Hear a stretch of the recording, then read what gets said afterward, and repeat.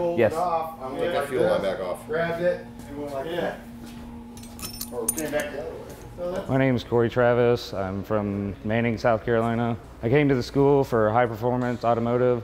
I came here because racing is a passion for me. Like, I've got a lot of knowledge, met a lot of cool people, especially for the Engine Masters.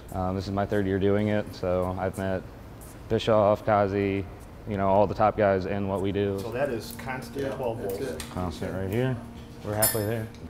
We get anywhere from custom engine building to high performance chassis to welding, machining, everything you can think of, we get here. There's one up and one down. Yeah, but we have to, they actually have to screw it into a board. He needs a key on. We don't have the right connection for that. This is what I find interesting, is it's our CNC 3-axis mill. Something you never get to work with because they're, you know, they're such an expensive machine. It's just a passion for me. It's kind of like you get to see all different types of things, and you get to see all the power and different types of engines and just how they all work and how many different combinations you can actually put together.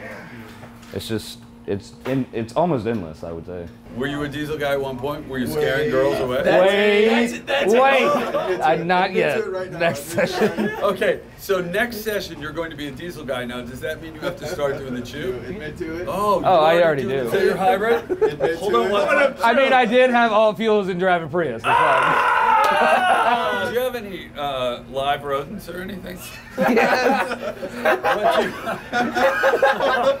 We actually have to go to work. Thank God.